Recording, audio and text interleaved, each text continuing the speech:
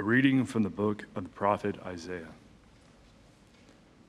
On that day, the branch of the Lord will be luster and glory, and the fruit of the earth will be honor and splendor. For the survivors of Israel, he who remains in Zion, and he who is left in Jerusalem will be called holy. Everyone marked down for life in Jerusalem. When the Lord washes away the filth of the daughters of Zion and purges Jerusalem's blood from her midst with a blast of searing judgment, then will the Lord create over the whole site of Mount Zion and over her place of assembly a smoking cloud by day and a light of flaming fire by night. For over all, the Lord's glory will be shelter and protection, shade from the parching heat of day, refuge and cover from storm and rain. Verbum Domini.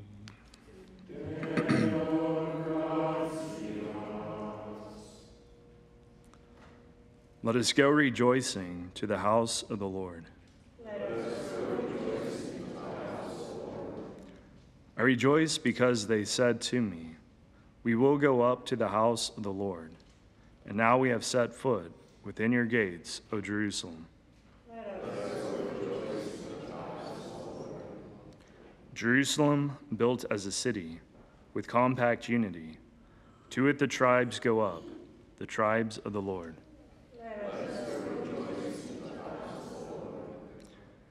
According to the decree for Israel, to give thanks to the name of the Lord. In it are set up judgment seats, seats for the house of David.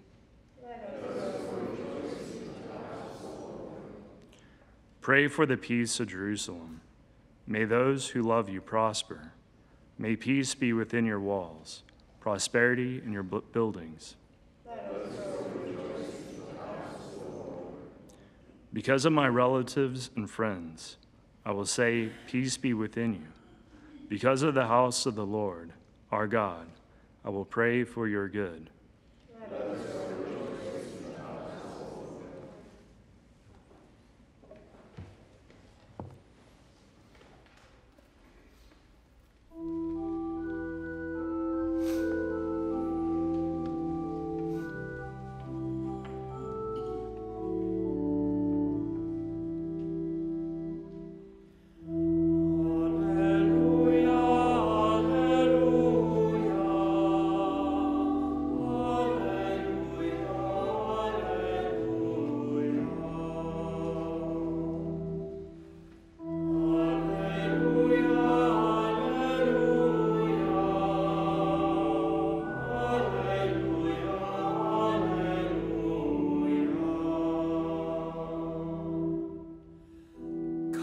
Save us, Lord our God. Let your face shine upon us, that we may be saved. Alleluia, alleluia,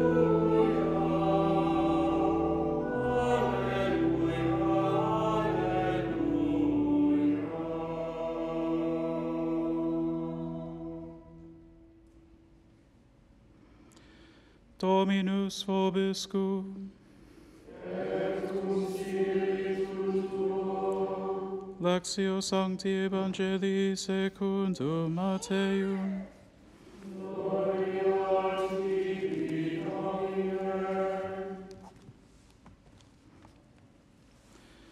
When Jesus entered Capernaum, a centurion approached him and appealed to him, saying, "Lord, my servant is lying at home paralyzed, suffering dreadfully." He said to him, "I will come and cure him." The centurion said in reply, "Lord, I am not worthy to have you enter under my roof, but only say the word, and my servant will be healed. For I too am a man subject to authority, with soldiers subject to me. And I say to one, 'Go,' and he goes, and to another, 'Come here,' and he comes, and to my slave, 'Do this,' and he does it." When Jesus heard this, he was amazed and said to those following him, Amen, I say to you, in no one in Israel have I found such faith. I say to you, many will come from the east and the west, and will recline with Abraham, Isaac, and Jacob at the banquet in the kingdom of heaven. Verbum Domini.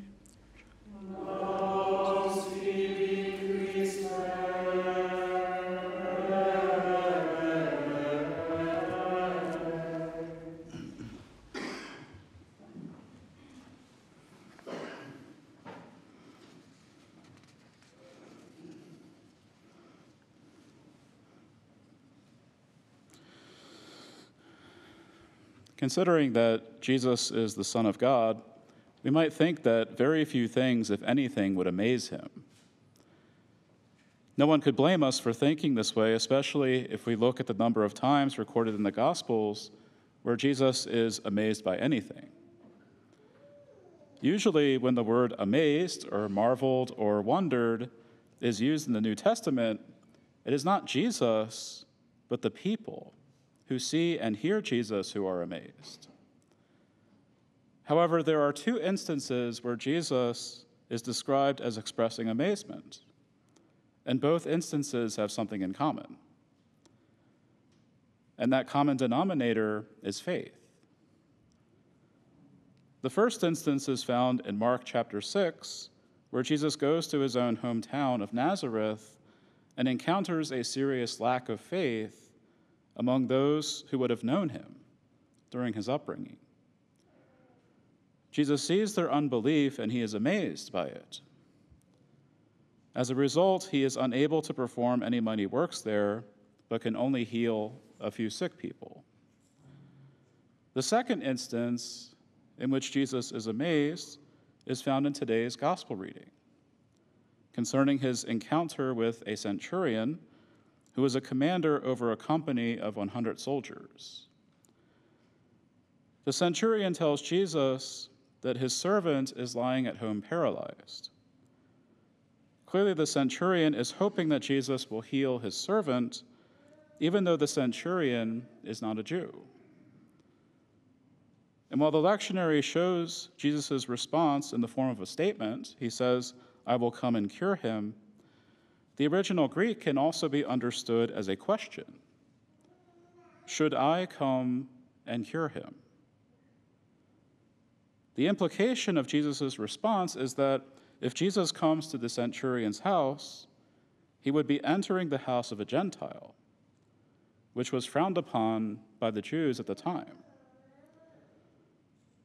In asking this question, Jesus prompts the centurion to utter his statement of faith that causes Jesus to be amazed.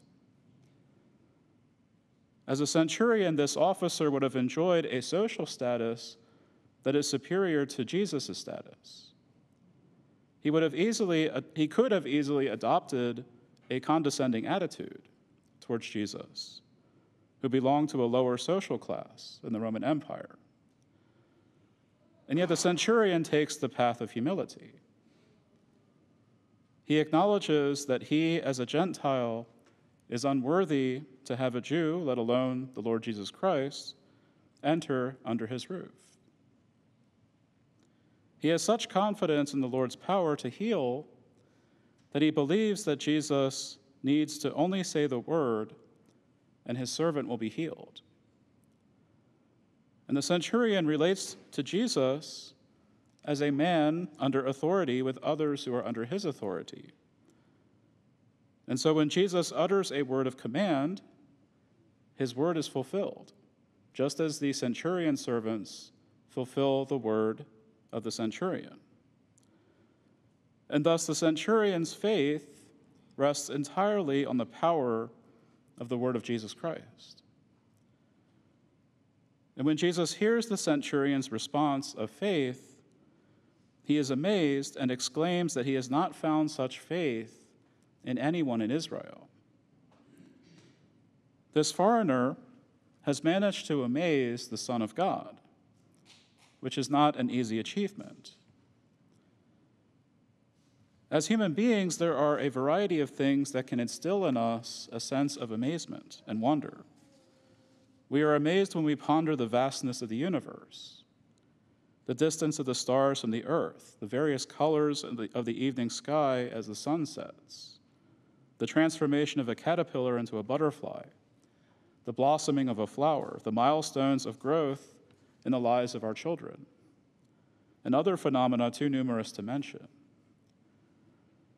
As we see in the gospel, that the people who come to Jesus during his public ministry are continually amazed by his wonderful works, his teaching with authority, and his gracious words. It is hard to fathom that the one who created everything, along with the Father and the Holy Spirit, and who can fathom the greatest mysteries of the universe, could experience a sense of wonder and amazement. And yet, as it says in the fourth Eucharistic prayer at Mass, Jesus shared our human nature in all things but sin. When the Son of God took our human nature upon himself, he was just as capable of feeling amazement as any one of us. And what seems to amaze our Lord Jesus Christ more than anything is either our faith or our lack of faith. The faith of this centurion was entirely simple and uncomplicated. He did not have the benefit of an education in the Jewish faith, nor did he attend regular synagogue services to hear the readings of the law and the prophets. He did not need an advanced degree in theology to grasp the nature of faith in the Lord. And those of us who have studied the faith for many years may tend to get lost on the finer points of doctrine or in making proper theological distinctions. And while it can be useful at times to engage in such theological discussions and debates, the centurion is a good reminder that faith is ultimately a very simple exercise. Not everyone has the opportunity or the resources to pursue advanced ecclesiastical degrees. Fortunately, such degrees are not required to have faith. As Jesus himself says, "I thank you, Father, Lord of heaven and earth, that you have hidden these things from the wise and the learned and have revealed them to infants." If Jesus is amazed by the simple faith of this centurion, then he is also amazed by the faith of the elderly woman who is confined to her home and yet prays continuously and offers her sufferings for her family and for the world. By all worldly standards, such a woman may have nothing to offer. Yet her faith is powerful enough to move mountains and to cause our Lord to be amazed. If Jesus is amazed by the faith of the centurion, then he is also amazed by the faith of the poor person who is generous with others despite having very little themselves. He is amazed by the faith of a child who prays even when their parents have forgotten to pray or have lost their faith. He is amazed by the faith of the person in prison who perseveres in prayer and charity despite living in difficult and oftentimes harsh circumstances. If we wish to amaze God, we can choose to hold on to faith, hope, and love, even when it seems that everything is against us. Because like the centurion, we simply trust in the word of Jesus. As we pray every day before receiving Holy Communion, "Lord, I am not worthy. Only say the word, and my soul shall be healed." We take on our lips the very words of the centurion and make them our own as we approach our Lord in the Blessed Sacrament. And so the question that we might ask ourselves now is, in what ways can we amaze God today by our faith?